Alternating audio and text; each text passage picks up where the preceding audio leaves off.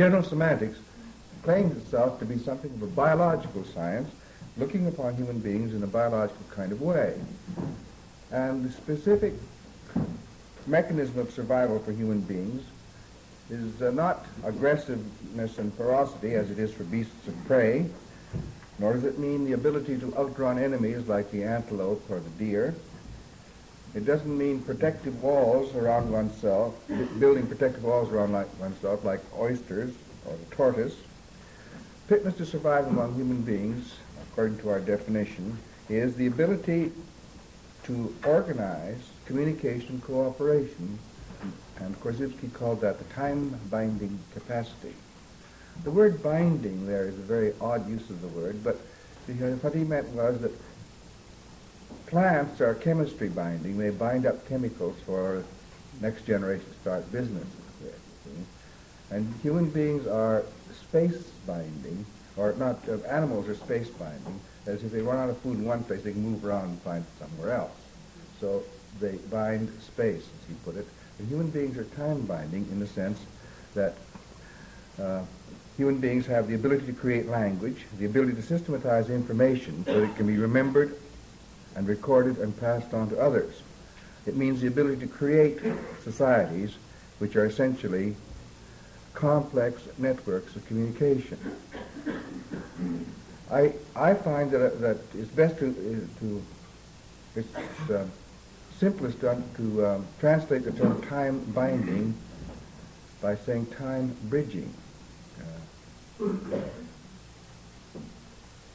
Therefore human beings are not limited in social society to face-to-face groups, as are the gibbon and the chimpanzee. Human beings can organize societies at great distances and over generations of time.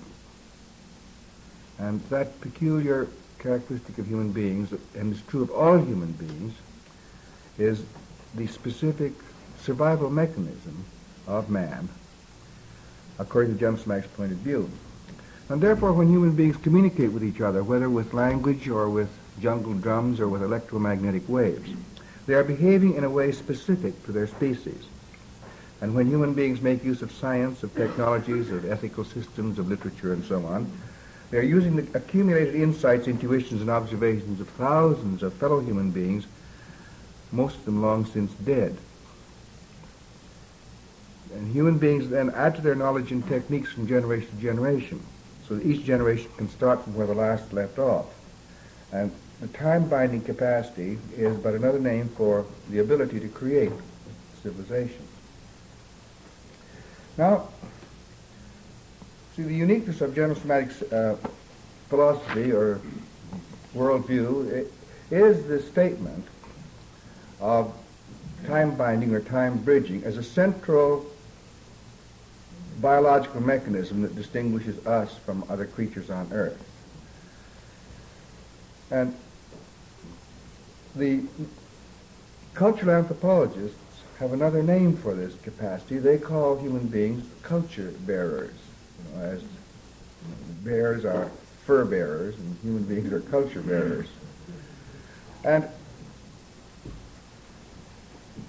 But when you think of culture bearing or time binding as the specific human attribute, it's interesting to think about. Even the most primitive of human beings speak languages with incredibly rich vocabularies and complex grammatical systems, languages inherited from earlier generations.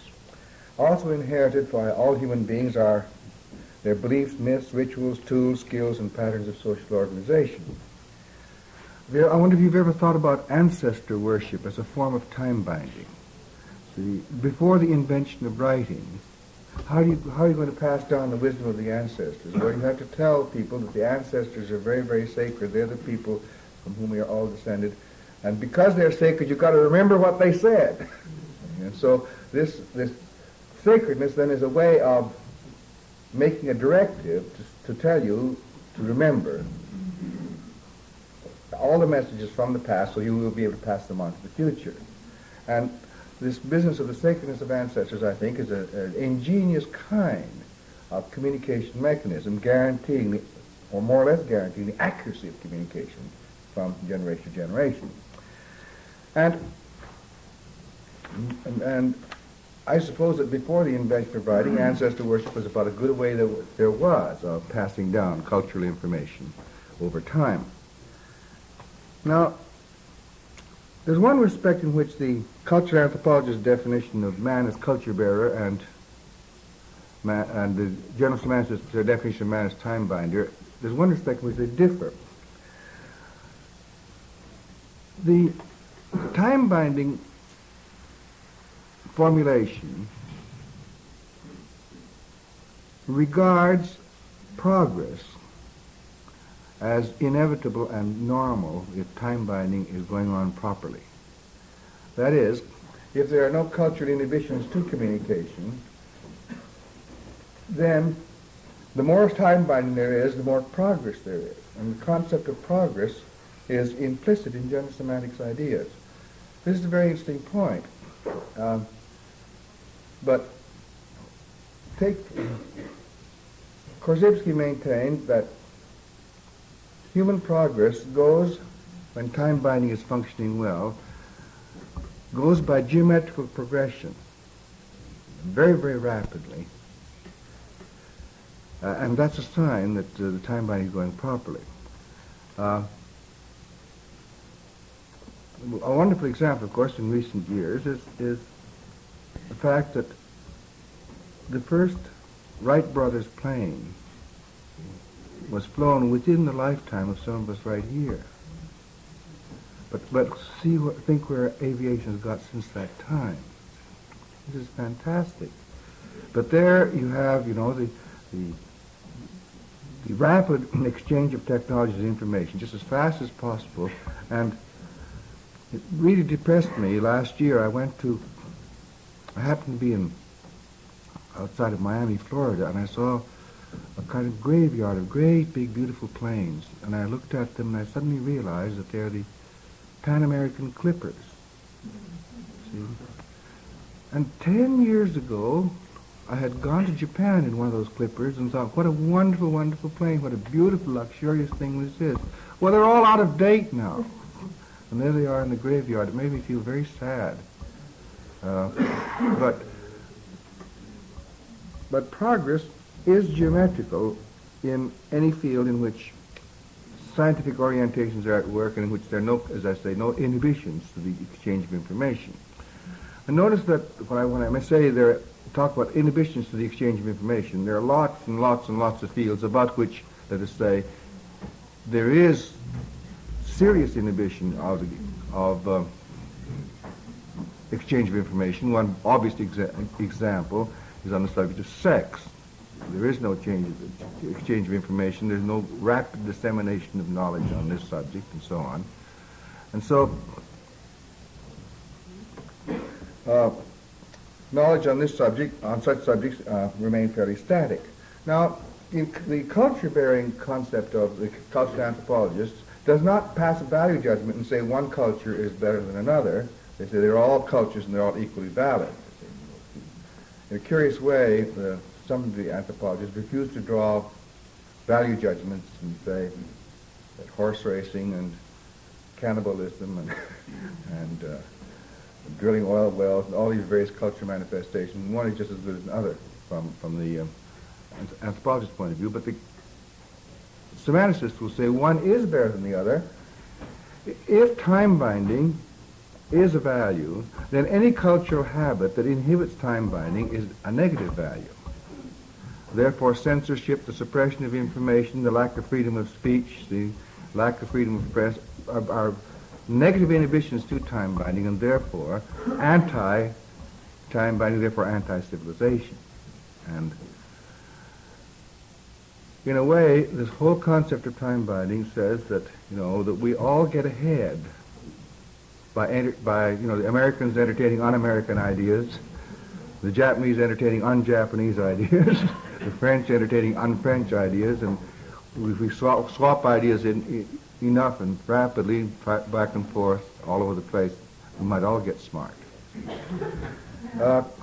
Static culture, in which time binding is definitely inhibited, are doomed cultures according to this point of view. And I think it's a very interesting thing. You know, in the history of Japan, one of the most fascinating episodes from the semantics point of view is the period from 1620 to 1868, roughly 250 years, in which Japan sealed itself off from the rest of the world, in which foreigners were not permitted to land in Japan at all, except at, I think, Nagasaki. A few Dutchmen were permitted there, but they weren't permitted inland. And if you were a Japanese and left the country, you were executed on your return. What was the reason for this? The reason for this was that the Tokugawa shogunate felt that they had a perfect social setup, a real perfect feudal society. They didn't want that society disturbed in any way. So they froze, for example, social classes just the way they were. There were peasants, and there were farmers, and there were artisans, and there were merchants, and there were samurai, and princes, and, so on. All this was carefully laid out. They had elaborate rules as to at what level of society you may wear what, and be seen in what, and what you may do, and so on. It's a fantastic set of regulations. And communication was very, very strictly controlled. Of course, one of the very, very important things about communication there was the forbidding of travel was that no Japanese should go let us say, to France or Spain or England and pick up ideas with which to disrupt this perfect setup. So the barrier against un-Japanese ideas was absolute, complete and absolute almost. Another very fascinating thing is the way in which communication was inhibited between social classes. If you get too much freedom of communication between social classes, then ultimately the shoemaker may forget that he's a shoemaker and aspire to be a merchant. The merchant may aspire to be a samurai. So that'll upset the whole damn works. And so you inhibited communication. And I remember one curious rule that sticks in my mind is that, communications always went from the top down. And by the way, have you ever thought of etiquette as a communication device? When you give an order, you're superior, then you give an order. The inferior bows like this, says, yes, sir. But to bow like this is, in a way, you see, it says something about communication. It says what you say is very important to me. I'm going to do it exactly the way you say. Yes, sir, yes, sir. Okay? And these rules were very, very rigid. All the etiquette of the social classes towards each other was laid down beautifully and rigidly. And this is why Japanese etiquette seems so compulsively ritualistic to the foreigner. And according to Douglas Herring, it wasn't that way before the Tokugawas came along, where the Tokugawas really laid it down on the line. And one interesting rule was that communication could go from the top down, down, down, down to the very peasants, you see. But there couldn't be any communication going up. If you were a peasant, you didn't have any right to say anything to anybody. But the rule was this. Supposing you were in a peasant village and you were terribly unhappy, and therefore you wanted to communicate to the feudal lord that you were unhappy, there was one condition under which you could make this communication. That is, the peasants would elect a representative to send to the lord, and he would deliver his message. But it was understood that the messenger who delivered the message would be beheaded after he delivered it. See? That sort of cuts off communication.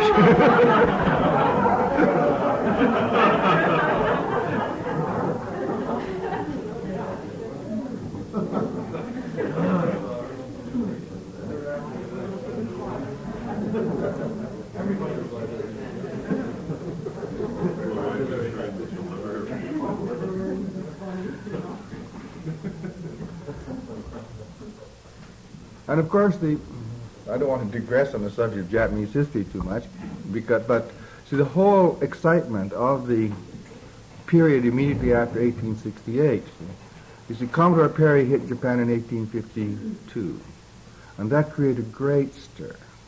And young men all over the country said, why do we shut ourselves off from the rest of the world? why don't we introduce some un-Japanese ideas, etc., etc. And of course some of them were beheaded for entertaining such thoughts.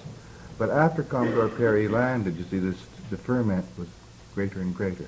And modern Japan starts specifically, and this accounts for so much in recent history, specifically with a group of young men, relatively young men, who overthrew the shogunate and put the legitimate emperor back as emperor. And then immediately after that, from 1868 on, all young men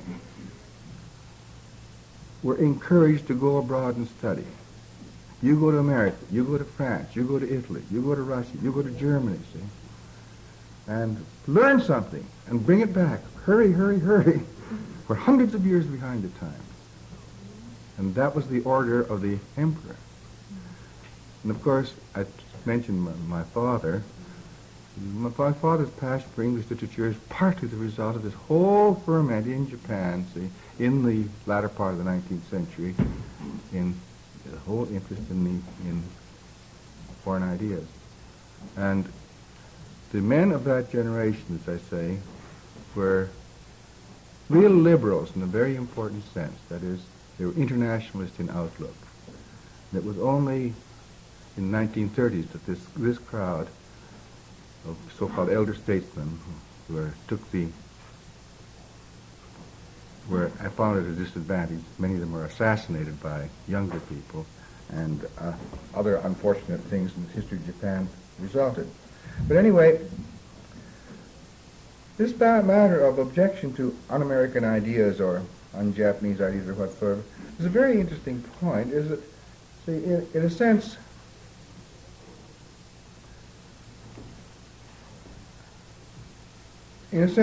time binding for most people in the world, in the world's history, is from one's direct cultural ancestors.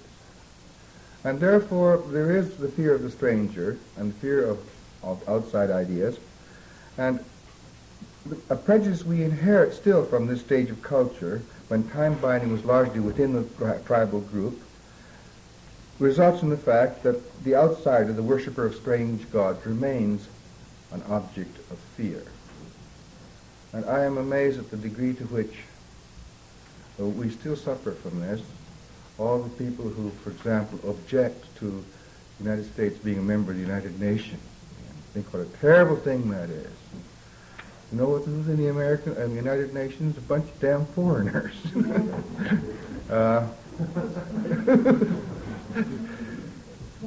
But the fear of the foreigner is still very, very lively. I'm always amazed at that. Now,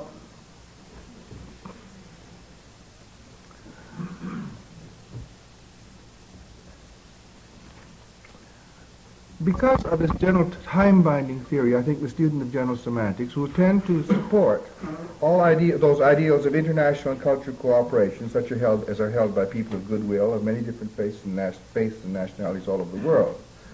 I think we would naturally tend to support such things as the United Nations, which transcends the limited time binding of national groups to a world time binding. Pooling of material resources, intellectual resources, and so on from all over the world is one of the ideals of the United Nations, and I think it should be one of our ideals too. We would tend, as citizens, general semanticists, I think, would tend to oppose political thought control wherever it may arise, because thought control is the antithesis of time binding. One would oppose also racial and religious discrimination, not simply out of democratic sentiment, but also out of a conviction that the fullest time binding necessitates freest cultural interchange between all races and creeds and classes. He would support freedom of press, speech, and assembly, not solely because he's culturally conditioned to do so as we are here, but also because he would hold theoretically that such restrictions of these freedoms are denials of the cultural process, the time-binding process. The definition of man as time-binder then gives the general semanticist a kind of ethical basis from which cultures, including his own, may be criticized and evaluated.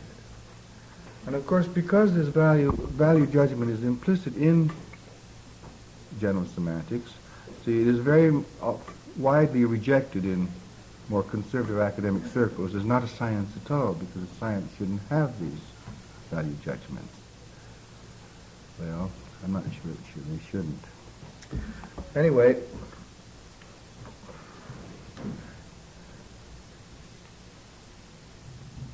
central to general semantics, however, is an attitude towards science. The science, in the view of the general semanticist, is the outstanding example of time-binding behavior. Now, all problem solving requires making some kind of maps of the territories of human experience. If we wish to build a bridge, we must know something about the properties of the materials used, the characteristics of the river to be bridged. If we wish to rule a nation, we have to know something about the people in it, their habits and desires, and the resources available to satisfy their needs, and so on. And whether we successfully build a bridge or govern a nation depends on the accuracy of our map making. Now, there are two facets of science. First is the systematization of certain habits common to at least a part of this problem-solving behavior of all people in all cultures, namely observing, checking, making hypotheses, and testing them. And secondly, it's the systematization of methods whereby such perceptions may be shared. In order that any number of observers may communicate with each other and exchange reports, fundamental science is a body of linguistic agreements, linguistic conventions, such as, for example, a system of chemical symbols, systems of mathematics, systems of weights and measures, systems of scientific nomenclature. All these are standardized and agreed upon. Thus, because we do this, observations can be compared, experiments can be repeated, errors can be checked, and information can be accumulated. It's interesting to think of science as a huge cooperative enterprise of human beings jointly trying to make better and better maps of reality. Now, sometimes motives from outside of science, such as commercial rivalry or military rivalry, may interfere with the free exchange of ideas and information. Nevertheless, science offers the outstanding example in world history of international intellectual cooperation. And one way of saying it is that science is an institutionalization of time-binding habits. And science is, as always, as truthful as it can be, and it does not have any courts of law to enforce truthfulness. It's curious that there's a community that governs itself without any machinery of punishing those who violate the rules, except the fact he ceases to be called a scientist anymore. But it's not only the institutionalization of time-binding habits. Science is interesting also because it institutionalizes also the avoidance of those cultural or private habits of evaluation that hinder or limit time-binding. And therefore the culture pattern of the scientific world is not just another culture pattern to be evaluated as no better or no worse than the kinship system of the Australian Aborigines or the potlatch of the Kwak'utl. The culture pattern of the scientific world is rather a systematic selection of prevailing patterns of culture, of those specific ways of abstracting and those specific forms of linguistic behavior that guarantee the maximum of human agreement so that people can go on from there. So I want you to think then of science not in terms of specific sciences of chemistry, of nuclear physics or whatever, but of science as a technique of agreement. And when you think of it this way, science is far from being limited to the laboratory or the test tube. Science is a technique of agreement, perhaps the greatest we have, and certainly the only one which has been strongly enough internationalized and institutionalized to have an almost universal prestige.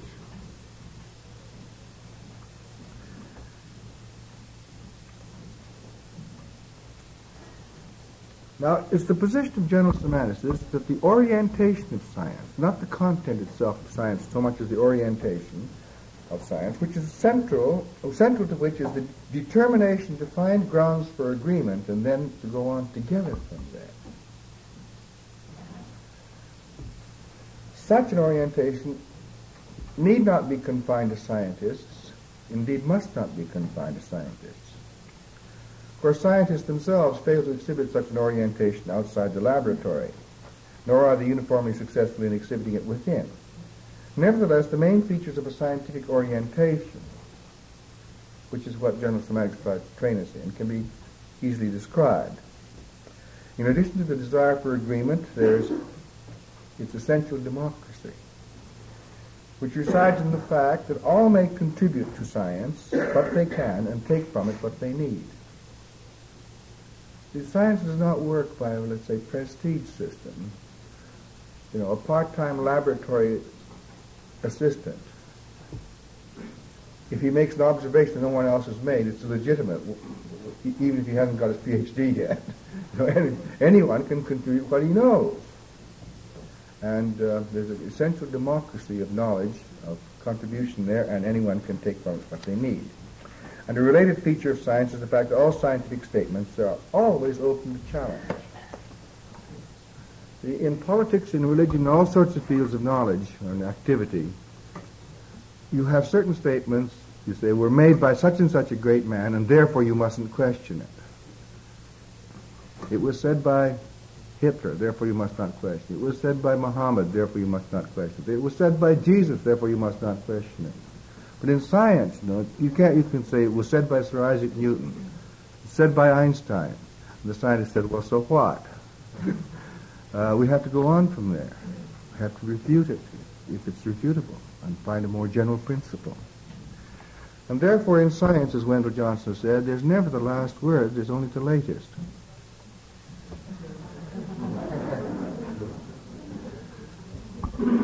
Because time binding is a process without end.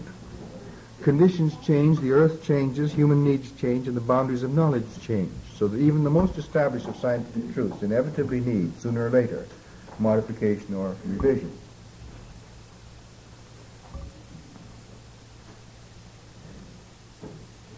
Many of us are old enough to remember learning in school that the atom could not be split. Remember? Some of us can remember this far back. We just assume that, that's the atom means, A meaning not, and T-O-M means cut. Atom means that which cannot be cut, cannot be split. And of course, obviously, it's been done. And scientists, and therefore, if there's never the last word in science, but only the latest, then a central fact about a scientist, then, is that he must continue all his life to be accessible to new information that may upset what he already thinks he knows. The ability to listen, the ability to take in new information is central to the orientation of a scientist. Now notice it isn't central to the orientation of people in many, many walks of life. I mean, a preacher can, 30 years after graduation from theological school, believe exactly what he believed when he graduated. In fact, he ought to, according to the orientation of many churches, you see. And it doesn't, and he remains a preacher. No one questions his ability or questions his credentials. I think that that in many fields of knowledge, people cling to convictions and are often admired for it. In politics, in religion, in many other fields of human endeavor. But in science, you don't cling to your conviction. You have to retain always the idea to take in that kind of information that may very well upset your lifetime investment in a body of theory. But nevertheless, you still remain open. And in advocating the orientation of science, then, we're not saying, in general semantics, that everyone should study physics or mathematics or chemistry. It's possible for some people to spend a lifetime in the physical sciences without ever acquiring a scientific orientation about other things. The scientific orientation may be acquired with or without training in the sciences. Indeed, some people acquire it without any schooling at all. Now, this orientation might have been called the political orientation or the philosophical orientation if it had been first institutionalized by politicians or philosophers, but it wasn't. It was institutionalized first by scientists. Now, in order to make clear what I mean by the scientific orientation, then, let me contrast it with some other orientations.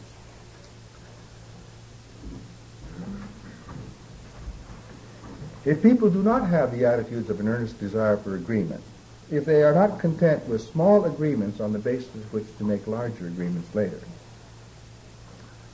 you know, don't you, that science talks about apparently trivial things, and obvious things, and goes step by step by step from the trivial and the obvious to the more general and to the more general and the more general.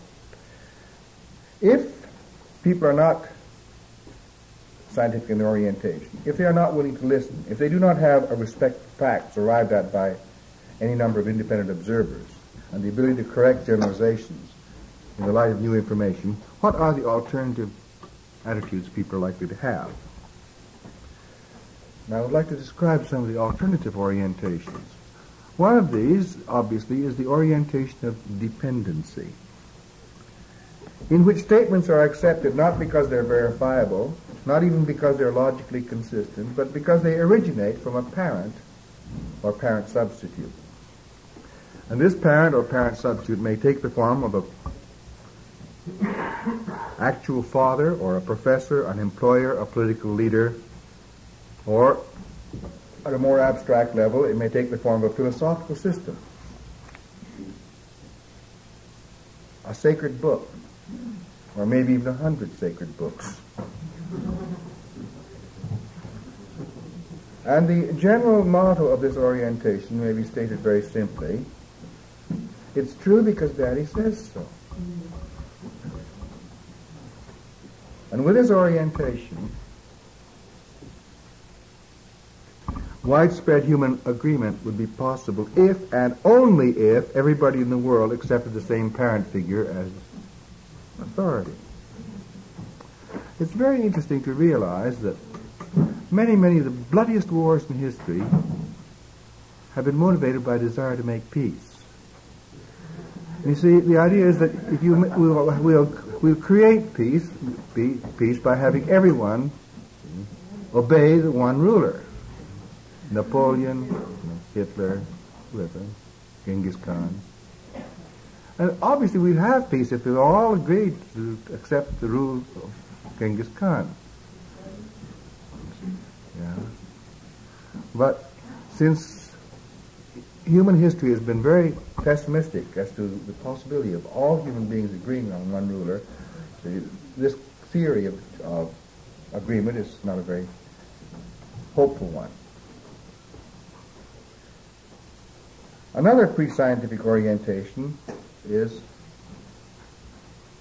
word-mindedness as opposed to fact-mindedness, the tendency to verbomania.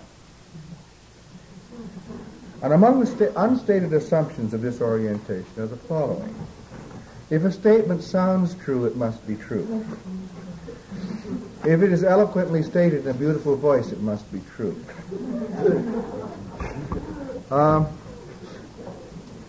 Or a more subtle one is, if a statement logically follows from self-evident premises, it must be true. Now, words are remarkably intoxicating things. A flood of oratory is able to produce a mild jag in most people. And some orators, such as Adolf Hitler, were able to produce much more than a mild jag.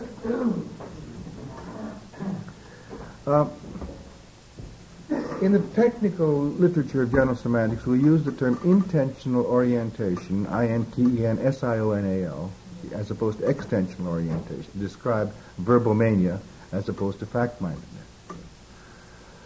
I think that this is the prevailing sin of intellectuals. See, in addition to the mass hysteria produced by verbomanic demagogues, there's a more dignified kind of spellbinding produced by what may be called the scholastic tradition. The Greeks, who were an inexhaustibly loquacious people, seem to have started it. And it was their assumption that if people argued and talked long enough about something, the truth would emerge. And Putting statements to operational tests was something that rarely occurred to them. Perhaps because they were not accustomed to using their hands, because they had slaves do all their work for them. I don't think we really thought hard enough about the fact that the whole of this great, great Greek civilization rested upon a system of slavery. And all the great Greek philosophers that we talked about, wouldn't have been caught dead with a shovel in his hand, or doing something useful. It was a caste mark to do everything by talking, because physical labor was done by slaves. Now, the inheritors of this garrulous tradition do not, to this day, put propositions to operational tests. We are all in Western civilization inheritors of this tradition. And therefore, we all have within us, especially if we've been to college, we all have within us, in some respects, an excessive susceptibility to resounding and erudite phrases, whose meaninglessness is obscured by their respectability in learned discourse. I want to digress for a moment at this point to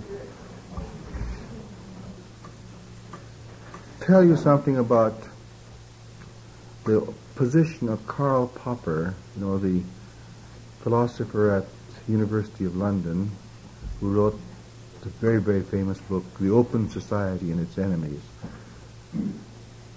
That was first published, I think, in about 1950, and it always amazes me that a book as technical as that has had the influence it has, because everybody uses the word the open society versus the closed society now. I mean, it was even used in the Eisenhower administration, as a description of certain types of society, and that we are an open society and so on.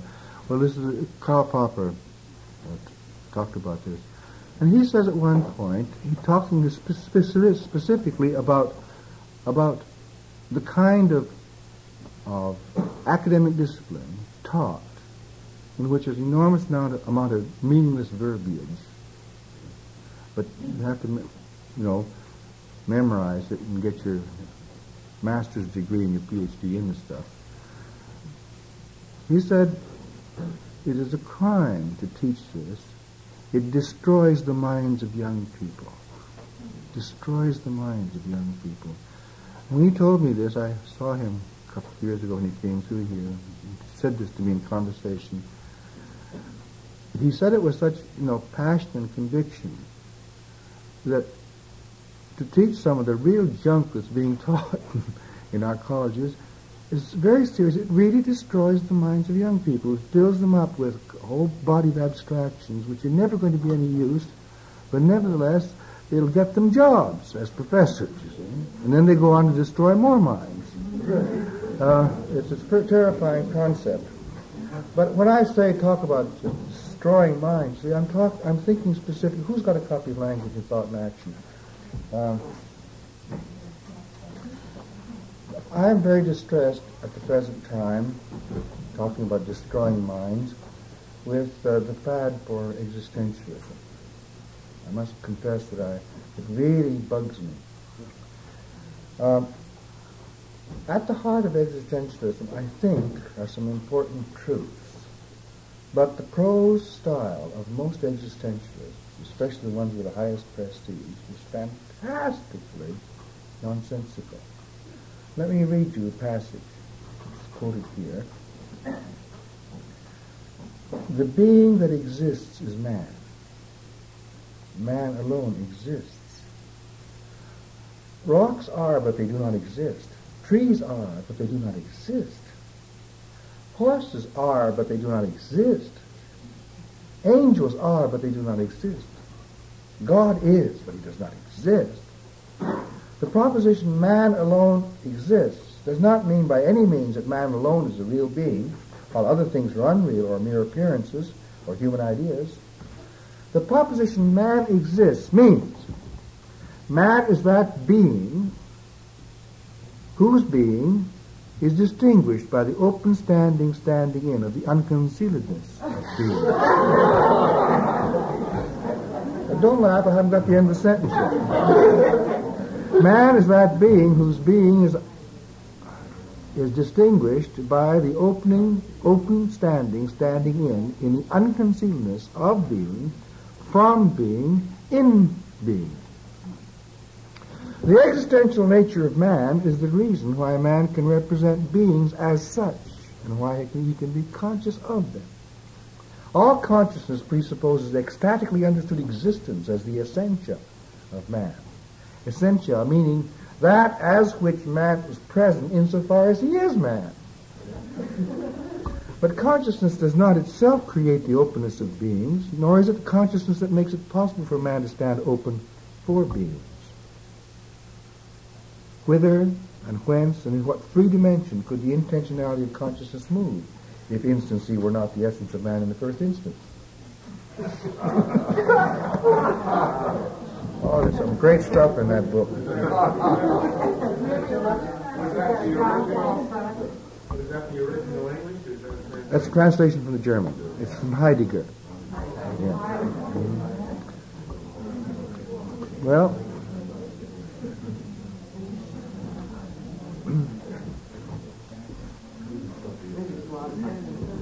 what happens to you? See, what happens to you, and Hans Reichenbach has written on this subject, what happens to you is, supposing this sort of a reading, volumes of it, is assigned to you by your professors.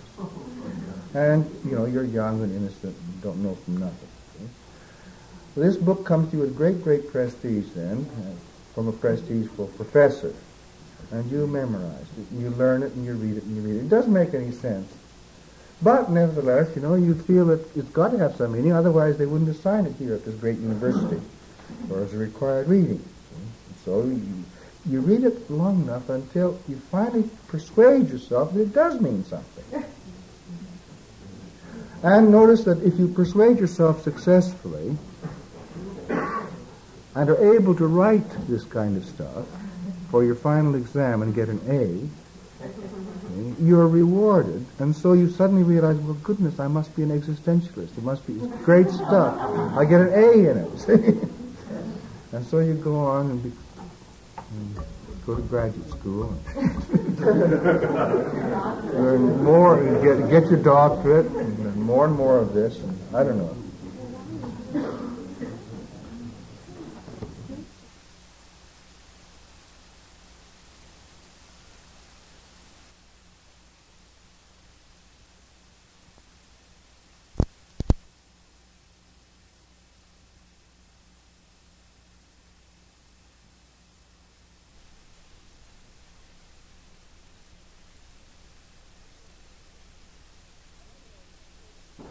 Another orientation that is an alternative to the scientific is the orientation of mysticism, which is usually an extreme form of verbal mania. And here I know I tread on disputed ground, but the mystic seems to me to be the man who talks to himself and others of a like mind in a language comprehensible only to himself, but which nevertheless seems to afford him a great deal of inward satisfaction. This language is usually extremely highfalutin and often meaningless, in which case it's simply another case of verbal mania. But, see, mysticism always provides some problems. Sometimes the language of the mystic appears to stand for something quite real in his experience, some kind of events or perceptions for which common language has no name or no vocabulary. In such a case, and I think this so often of many forms of Oriental mysticism, the mystic seems to be spraying around a large number of words at random in the hope that some of them will hit the target. Yours is a vague, unverbalizable experience, and you can't hit it exactly with a word. So you do sort of shotgun technique of spraying all words all over in that direction.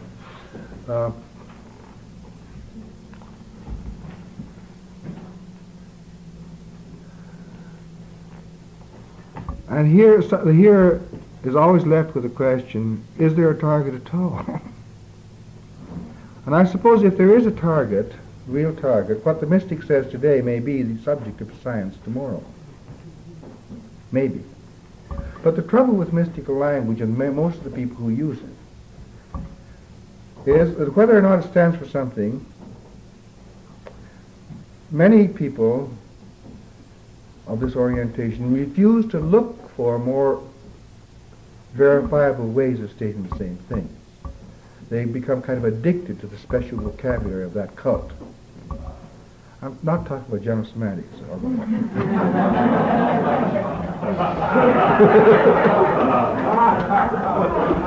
Or am I?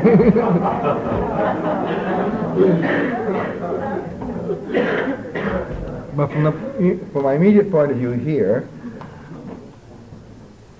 it suffices to say that the trouble with mystical language, whether or not it stands for something, is that it is incapable of producing human agreement. And the criticism to be made of most mystics is that they show little disposition towards revising their language in ways that might enhance the possibilities of sharing their perceptions with others. Now, another orientation alternative to the scientific is the orientation of wishful thinking. According to this point of view, whatever we want passionately enough to be so is so. This orientation is one greatly encouraged by most of the major forces of public opinion, including especially the dream factories of advertising and the movies. You remember James Thurber's famous short story, The Secret World of Walter Mitty. And this describes, you remember, the absurd and unrealistic daydreaming of a very ineffectual man. Well, I think it's very important what Hollywood did to it. You remember the movie version of this? All these dreams are made to come true. And Mr. Thurber protested in vain to Hollywood. He said, look, you lost out my story. That's not the story at all. But from Hollywood's point of view, it is. It's got to be the story. People have these dreams and they all come true. See? The moral of the movie seems to be that we should all believe what we want to believe, no matter how improbable, and our faith will be rewarded. But there can be many criticisms of this orientation to be made, political, economic, or psychiatric. But for our present purposes, it's sufficient to point out that the orientation of wishful thinking does not lead to human agreement. Now, another orientation that fascinates me very much, and I think that many of us right here have it, is what I call the yes-but orientation. It's the orientation of people who, on the whole, like to make verifiable statements, to seek languages in which agreement is possible, and in every way behave like good time-binders, except when they arrive at certain subjects involving their special moral, philosophical, cultural, or class prejudices, at which point they dig their heels in the ground and say, yes, but. And this orientation is extremely common. And no doubt it's been encouraged by the many crude misapplications of what looks like science to areas where those particular scientific methods are not altogether appropriate. The most dignified manifestation of this yes-but orientation is to be found, for example, in Ralph Waldo Emerson's classic statement that there be two laws, a law for man, a law for things. And things, in other words, can be classified and sorted and stated and described and so on in scientific language. The law for man is one in which you cannot use simply the language of science. It's something higher involved.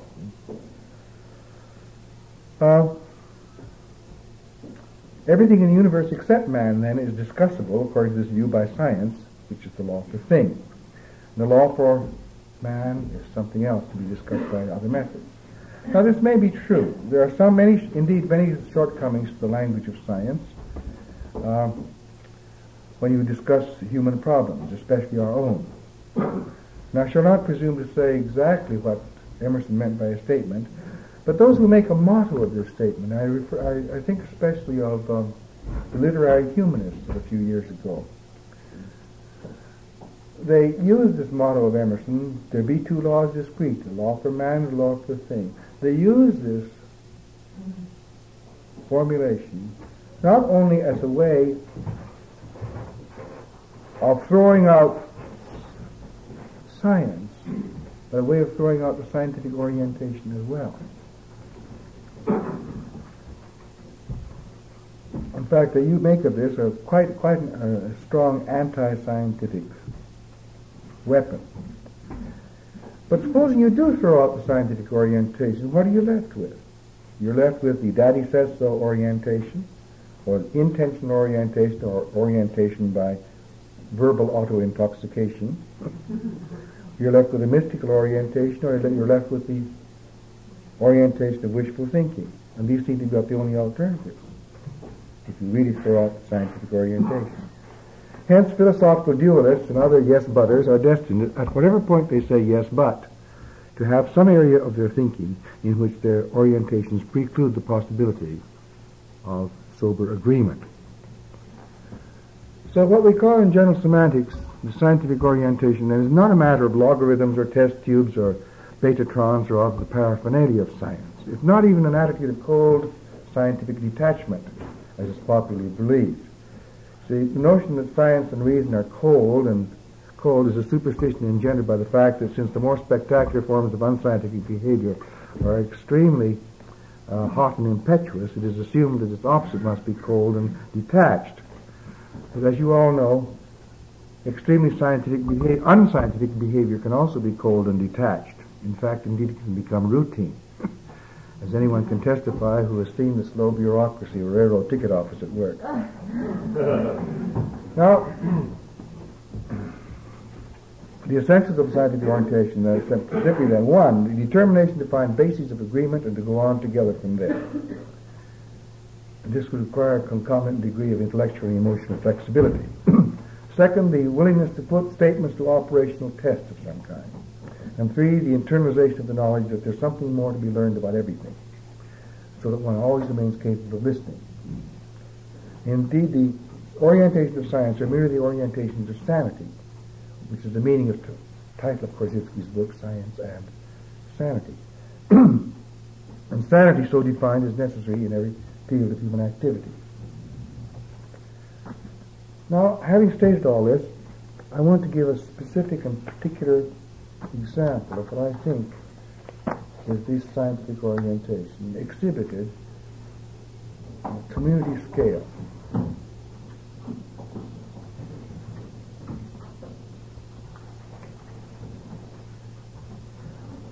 The district in Chicago in which I lived for 16 years or so, near the University of Chicago, is known as Hyde Park. And immediately to the north of Hyde Park is Kenwood. Now, the Hyde Park-Kenwood area was known in the late 1940s as a transitional area, which is a polite way of saying it was on the road to becoming a slum. Faced with this fact, a number of concerned people at the Quaker Church, University of Chicago, and others started to have meetings on the subject, and Professor Herbert Thielen, T-H-E-L-E-N, of the University Department of Education, and the Social Order Committee of the 57th Street Meeting of Friends, with Reverend Leslie Pennington of the Unitarian Church as well, Thomas Wright of the Mayor's Commission on Human Relations, Earl Dickerson of the Chicago Urban League. A number of people like that began to have meetings. Rabbi and Mrs. Jacob Weinstein were involved in this too. The real leaders of the community. And in 1949, they started an organization called the Hyde Park-Kenwood Community Conference.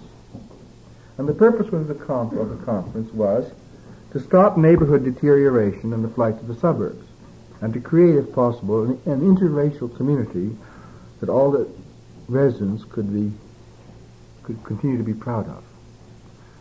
Because, this is a real good neighborhood, Hyde Park, Kenwood. Now, I want to tell you something about the way in which this thing was operated. people living in a single block were the basic units in which the conference was organized. The work began with block meetings, meetings of people who were mostly strangers to each other, as they are in a big city, but who were united by some common problem. For example, in one block, there would be concern about purse snatchings taking place because the streets were not well enough lit. In another block, people were upset because Negroes had moved into one of the houses. Or in another block, there were problems of unsatisfactory garbage removal, or inadequate play space for children, or unsightly old cars abandoned in the streets, or illegal conversions, especially, of one-family residence into small kitchenette apartments that you rent out for a lot more money. And these illegal conversions all usually, violated all sorts of local building laws and so on. Now, in these meetings, Herb Thielen formulated certain rules of discourse for the conduct of the discussion. First of all, ideological discussions were strictly avoided. For example, strictly avoided whether in a democracy one should or should not segregate Negroes and whites. This is an abstract question, a high level of abstraction. You couldn't discuss it. It kept you off of it altogether. And secondly, no attempt was made to change prejudices or to question basic attitudes. No attempt was made in that direction specifically. Meetings were directed first of all at the lowest level of descriptive abstraction, to getting an accurate account of conditions that people were concerned about. Investigating committees were appointed and sent out to look for more facts when information was lacking. And a very, very serious attempt was made to evaluate rumors and see if there was any foundation for them in fact. And they were not acted upon until the rumors were verified. And most rumors proved to be unfounded. But, when rumors begin to spread, this is, if they're frightening enough, people just move to the suburbs without checking. This is the kind of situation it was. And the mere act of establishing facts dispelled many of the anxieties that made the meetings necessary. And sometimes the allaying of false rumors had the effect of changing the minds of people who had impulsively decided to sell their property and move to the suburbs. I remember one very specific story about this on the 5700 block on Maryland Avenue in Chicago, where people were in a great stew because it was known that a Negro family had purchased one of the houses. And the rumors going around were that this is a big Negro racketeer, or another rumor was that he was going to convert this from a residence into a gambling joint or a barbecue stand or something. All kinds of rumors. And the rumors about the fact that he was going to break it up and rent out rooms to lots of other people, making kitchenette apartments, and so on. It was very funny, the number of rumors that went around. And the people of that block simply had a meeting, and I remember Herb Thielen describing this meeting. He said, before we started the formal meeting, we sort of milled around and got acquainted. And one man sounded off by saying, what we ought to do with the niggers is send them all back to Africa. Nice little statements like that. And then, of course, there'll be liberal people there who would get very, very angry, and the meeting threatened almost immediately to become a brawl. And Mr. Thielen pulled the meeting together and said, let's not discuss our prejudices or attitudes. Let's just discuss what the situation is. Now, we understand the Negro family has moved into 5743 or whatever the number was. What's his name? Nobody knew. How many children do they have in their family? Nobody knew. And so on. And so they said, who was it that said they were going to take in rumors and fill the place up with colored people? Who heard you hear that, Joe?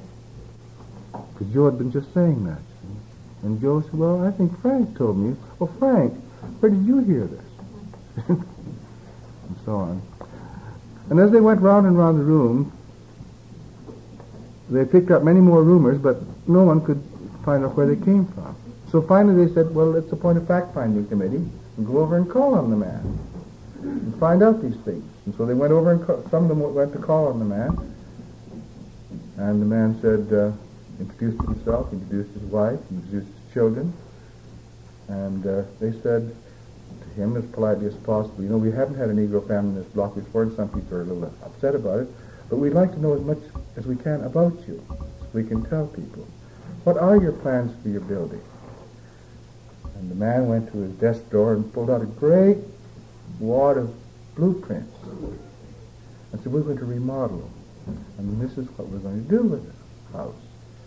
And we're going to make a pretty nice house out of it. He said, you don't intend to take anybody else in as roomers? Of course not, sir. We've been looking all our lives for a house like this instead of being crowded in the Negro ghetto where we have to live with other people. We finally found that we're going to keep it to ourselves. And this is what we're going to do with the living room, and this is what we're going to do with the dining room, and so on and so on. They were going to spend a lot of money on it. Before this meeting took place, 4 houses on that block, Thielen said, had been placed on the market. Then they had another meeting at which the facts were reported as to what this man intended to do, and those 4 houses were taken off the market the following day. There's no attempt to change attitudes at the higher level. You just get enough facts and certain conclusions emerge. Well, as a result of the activities of the conference, interesting things began to happen in Hyde Park and Kenwood. Well, one of the very funny things that happened was, you see, when a neighborhood is changing, you know, one of the very, very slick techniques is to take, let's say, a 10-room apartment. There are lots of big, beautiful apartments like that there. And then cut them up into you know, 4 or 5 2-room apartments. And to do this, of course, you had to put, after all, a bath and a kitchen and a little kind of electric stove or something in each of these little apartments. And in order to do this, you usually had to violate a large number of city ordinances. That matter of illegal conversion was a very, very hot issue. And by the time the Hyde Park Kenwood Conference really got going, no one could so much as hammer a picture into the wall, you know, without the neighbors hearing it and reporting it at the Hyde Park Kenwood Conference and say, is there an illegal conversion going on at such and such an address on Drexel? And they would send someone around to find out. And it became practically impossible, you know, to carry some lumber into your house without people raising this question. And they really put a stop to illegal conversion in a big way.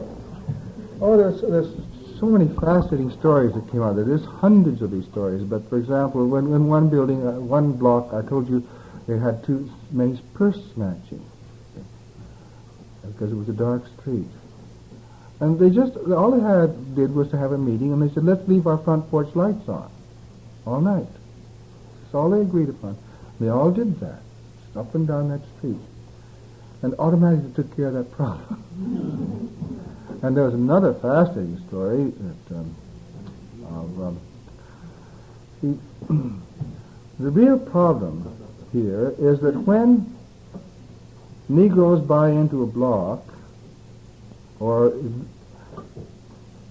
the block is kicked over, as they say, one of the very interesting things is that city services decline. They used to enforce zoning laws. They used to enforce laws governing illegal conversions. But once the Negroes move in, they stop enforcing any of those laws. That's one of the reasons these things deteriorate so fast. One thing they did, particularly in Chicago, was the sanitation department wouldn't pick up the garbage as conscientiously after Negroes had taken over a block as they did when white people were there. And one block, they were very, very highly aware of this fact, and there were mostly Negroes in that block now, see, and the garbage collection had deteriorated terribly. And so they had a meeting once at a corner drugstore, and everybody went in turn into the phone booth to call the sanitation department at City Hall. So that morning they had about 40 telephone calls saying, what's the matter with the garbage collection at such and such an address on Greenwood Avenue or whatever. The next day, a whole bunch of garbage trucks out there. This is and this kind of cooperation at the very, very, very, very elementary level, you see, was what emerged. For example, I don't need to go on, but I know that making a play, what they call them, tot lots. You know what they are? The little play yards for little tots. And the neighbors would get together and find out who owned this vacant lot, and then they get permission to make a tot lot there for all the kids in the district, and so on. All sorts of things like this went on. Now,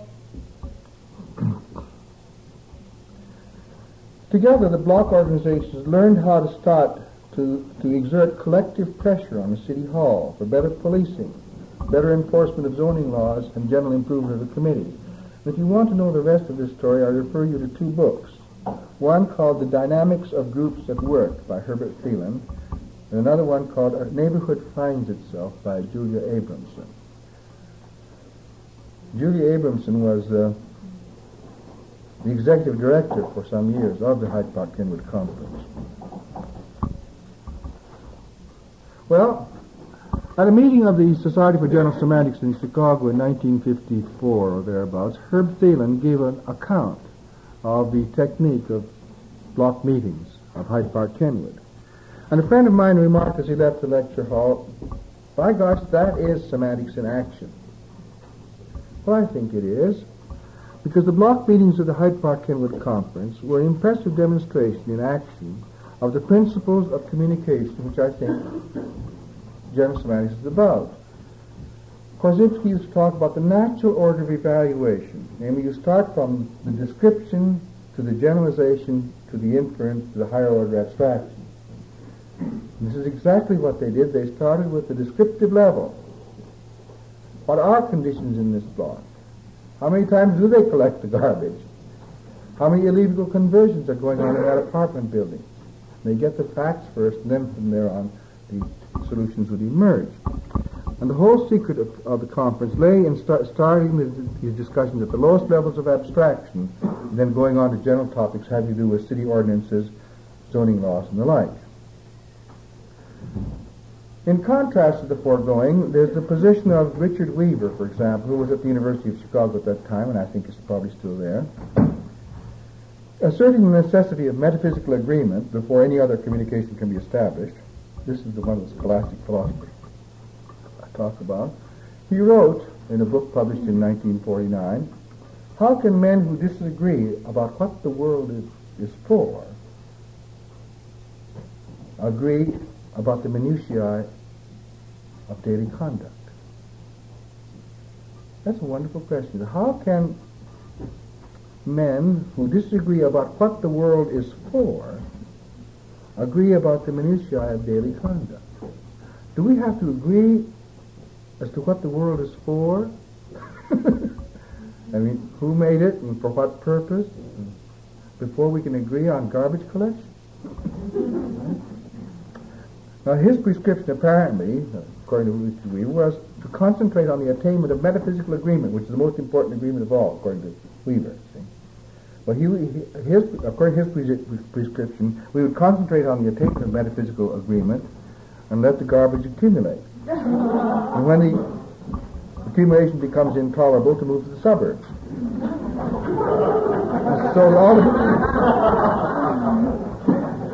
So ultimately the suburbs become intolerable too. You see, I mentioned earlier an attitude towards scholastic philosophy, and I mention this because it is a philosophical position that I'm very, very much in opposition to. Let me tell you about another distinguished figure in scholastic philosophy who was at the University of Chicago at that time. Julia Abramson writes, "On March 17, 1950, a committee of 3 from the Hyde Park Kenwood Conference met with top university officials. The meeting was distinguished chiefly for its brevity. After listening to a quick review of our program and the work of the conference, Chancellor Robert Maynard Hutchins announced that he was going to have to do what he so frequently had to do because of his busy schedule, namely make a statement of his own position and then leave for another appointment.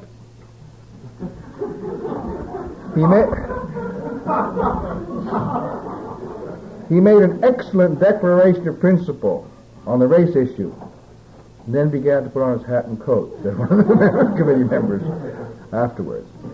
It was only after a change of administration at the University of Chicago that they got the university's cooperation with that of the Hyde Park Kenwood Conference. Now, what were the results of communication processes initiated and organized by the Hyde Park Kenwood Conference? Mrs. Abramson tells the following story of results by 1959. An increasing number of citizens now see deterioration rather than race as the chief enemy. And this realization came as they realized with the in-migration of southern rural whites that lack of urbanization created the problems regardless of whether the people were white or Negro. And I don't know if you know about this, but in Chicago there's been an enormous migration of white Southerners of agricultural kind from Kentucky and Tennessee. The usual term is hillbillies. But they are a real problem in Chicago, and all the problems that have been attributed to Negroes, they have created. They create exactly the same kind of conditions because they are unurbanized. What they used to say about Negroes, they throw their garbage out of the window and on the street below. Well, these white people are actually doing this, you know. And they would take, let's say they would wreck a car and they take it all apart and use up all the usable parts to put together another car. And then they'd leave the wreck right in the street and walk away. And all sorts of things went on. And of course they would get into awful brawls and knifings and fights at every tavern. It was really so funny. I think that Chicago learned a lot from these white Southerners that about sociology, you see, as a factor rather than race. A warm new spirit of kinship is abroad, the feeling that we are all in this together. The community of 1949, immobilized by fear and anxiety, lethargy and pessimism, is immobilized no longer. Confidence and optimism are evident in conversation, in public meetings, and in the fact that present residents have decided to remain and have invested money in the area. The Hyde Park Kenwood Conference is now generally accepted as a potent force by all community interests. The Southeast Chicago Commission and an influential constituency adds urgently needed strength. Most powerful ally now is the University of Chicago with its great prestige and assets, now fully committed to preserving the community, improving it, and being a leading factor in it. The churches and the temples, the PTAs, the businessmen associations, the Hyde Park Herald, the community newspaper, the education institutions and hospitals are all involved to greater or lesser degree. So are Chicago's mayor, the community's 2 aldermen, every department of city government, state and federal bodies, all putting tremendous resources into Hyde Park Kenwood as Chicago's first urban renewal area. Now, to go back to this matter of science. Science has been the one field of human activity in which the sharing of perceptions and making publicly confirmable statements, the disciplined progress from lower to higher levels of abstraction, and the determination to build a larger agreement on the basis of smaller agreements, all these are institutionalized in science. And these are the rules for the organization of communication. In the work of the Hyde Park Community Conference, we have another, perhaps less systematic, but no less genuine application of scientific, time-binding orientation to the clarification and solution of social problems.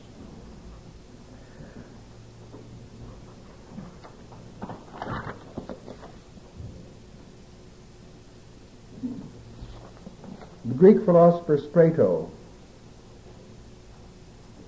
who is credited with being the founder of physics, started his demonstrations by proving that air is a material substance by performing a little experiment with a vessel of water. Started at a very low level of abstraction. The Hyde Park Kenwood Community Conference started out at a similar level of abstraction by talking about kitchenette apartments and abandoned cars. Both communication systems, don't you see, start with shared perceptions at the lowest levels of abstraction and then go on from there. Not shared ideologies, not shared words, shared perceptions. That is, you may be Catholic and I Protestant, But we both look at that abandoned car in the middle of our street and say, somebody should do something about it. Then the meeting says, well, why don't you?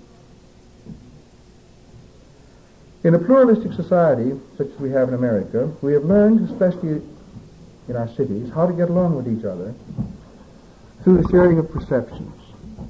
Catholics and Protestants and Jews in our mixed societies get along by avoiding confronting with each other with theological differences and sharing perceptions as members of the same office force, teaching staff, or bowling team.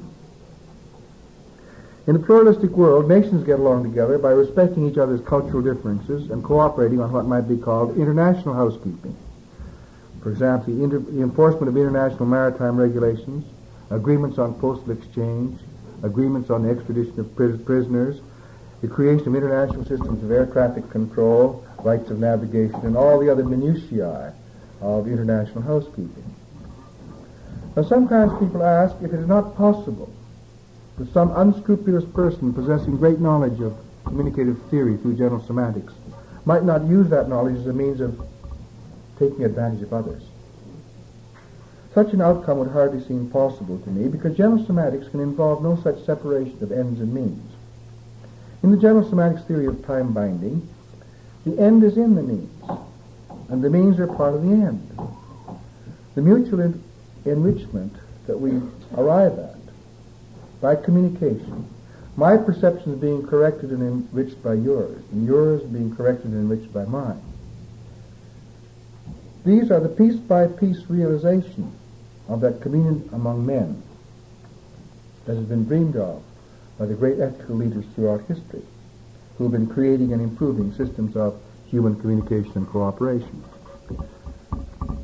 From the builders of the prehistoric burial mounds to the founders of the great religions and great empires and to the creators of science and the scientific tradition, all of these people, after all, have been interested in communication, cooperation in various ways.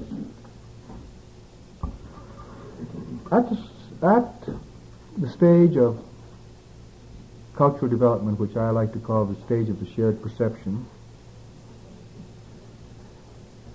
the goal we are striving for is not the triumph of one ideology over another, of one worldview over another. It's merely the establishment of enough shared perceptions among all people about commonplace things, such as food, shelter, housing, waterways, maritime laws, fishing rights, tariffs and trade, the necessity of slowing down the international armaments race, so that even if we differ about the nature of God, so we can get together on air traffic control. We can get together on tariff agreement. It's not necessary to achieve this metaphysical agreement that the scholastics talk about. And even if we differ about larger and more abstract matters, we shall not have to go to war about these differences. Well, what I'm saying then is the task of general semantics is to advance time binding. And if enough people, enough places are enabled through the study of general semantics or anything else to acquire the orientations of science with respect to our most pressing problems, artistic, political, ethical, as well as scientific and technical, then a time may be envisioned when groups, classes, and even nations might begin to listen to each other with the specific intent of finding even small areas of agreement upon which larger agreements can gradually be built. If such a time ever arrives, it will not come just because we desire it or pray for it. It will only come if enough people discipline themselves in the avoidance of those specific orientations that inevitably lead to failures in communication and therefore to disagreement. And it's interesting to note that the training of counselors, for example, in Carl Rogers' client-centered therapy can be described in general semantics terms as consisting in large part of training in the avoidance of just those reactions that cut off communication. And that's why that theory is so important to us. And in group dynamics, which can be described as small-scale time binding, the training of group leaders is training of the same kind. And no doubt there are many other disciplines in which have likewise found ways of making operative in everyday life the orientations of science. It is finally, therefore, the task of general semantics not only to promote time binding in its own way, but to promote it by systematizing and disseminating knowledge of those rising psychological, biological, and social disciplines, which are each in their own way increasing the total amount of time binding in the world. Well, thank you very much. Let's take a break.